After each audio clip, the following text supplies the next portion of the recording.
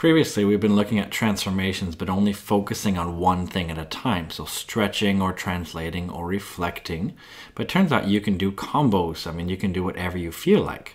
So here I've just devised an example here. So if f of x is x squared, then write down an equation for g of x, given that g of x is made up of the following transformations to f of x. So the idea is you start off with f of x, which is x squared, and you try to find what g of x is if you do the following two transformations.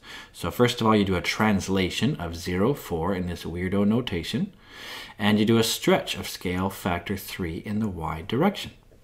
I think what it helps to do is just figure out what each of these means.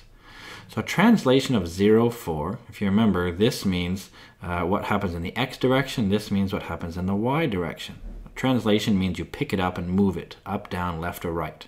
You don't necessarily stretch it, although here we will. But in this case, let's just break this down into two pieces. So this one right here, this means, well, 0 means don't do anything left or right, but this means up by 4 units. So that's what this right here means, only up by 4. Because the 0 just tells you don't go left or right, just take it and bring it up by 4.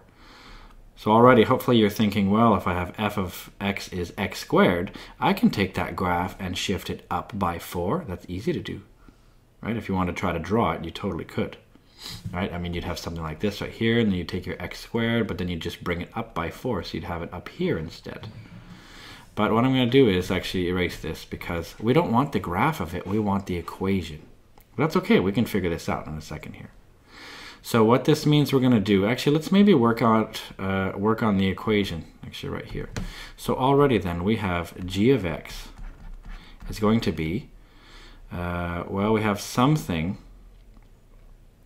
squared, and we're going to have plus 4. That's what up by 4 does. If you remember, up by 4 means you just add a plus 4 at the end. But now what happens over here though? Do we have something in the brackets or do we have something in front? What about this stretch of scale factor 3 in the y direction? This just means I want to take it and sort of squish it, stretch it and make it, taller, so to speak. So in this case then, because I have a stretch of scale factor 3 in the y direction, what that really means then, it's got to be something like, 3 f of x. By the way, what this one right here does, this is like doing f of x plus 4. Sorry, I should have written this down. So what up by 4 means is take your function and add 4 to it. This stretch of scale factor 3 means chuck a 3 in front of it, 3 f of x. Remember now, f of x is just x squared, so this becomes easy. It's 3 times f of x, so that's a 3 here. And this is my answer.